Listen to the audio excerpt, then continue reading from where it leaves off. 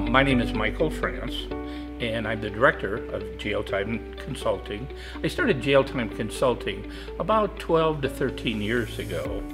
Prior to starting Jail Time Consulting, I had a group of pharmacies that I transitioned into a group of home medical care equipments in Ohio. I had a chain of about 7 home medical equipment companies. I also had 7 uniform shops and a national home medical monitoring company. Back in 2002, I had about 150 employees.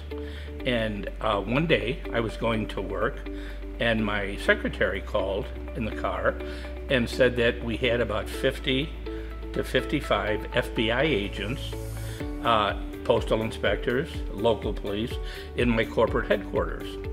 I said, I'll be right there. I immediately called my attorneys and came to, they met me at the office. Apparently what had happened, prior to that, 2 or 3 of the employees who we had fired for various reasons said that we were committing illegal acts, Medicare fraud basically, and we didn't. But unbeknownst to us, there was an initial investigation that lasted over 2 years prior to me even finding this out. And then when I got there, they were taking out boxes of books and materials, documents from our office. I heard nothing for 2 years. 2 years later, they came in and said, well, we really didn't find any Medicare fraud. I said, we didn't do any Medicare fraud.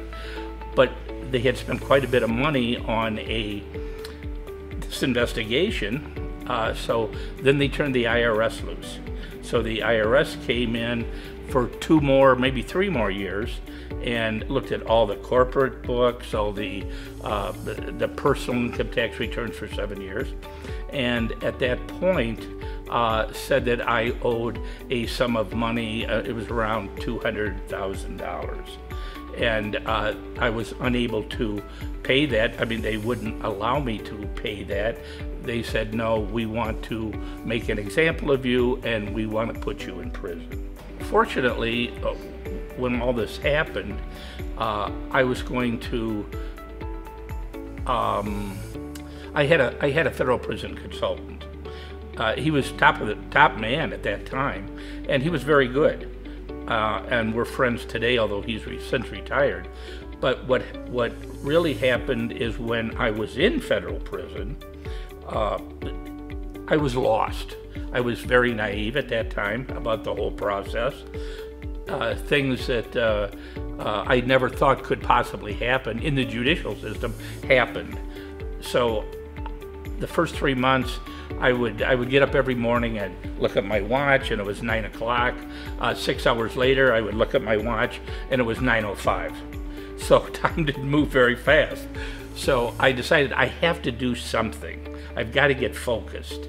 And that's when I decided that I would try to learn as much as I could about the Bureau of Prisons policies, their procedures, and when I got out, maybe I could assist people. Maybe I could help people also. My consultant did a lot of good things for me, but on the other hand, there were a lot of things that he didn't do that I thought would benefit me or other people that were in my situation. So I was pretty much in the law library 6 to 7 hours a day, 6 to 7 days a week, the whole time I was in federal prison. I learned a lot. And during this time, I wrote my book, which is a Jail Time, What You Need to Know Before You Go to Federal Prison. I wrote my book. I started writing the policies and the programs that I needed at this time. At that time and currently, there was no computers that you could use, so everything was on a typewriter. And then I would send the pages home to my wife, and she would collate them and save them for me. When I got out of prison, I got the book published. I started the business with a boom, and we've been growing ever since.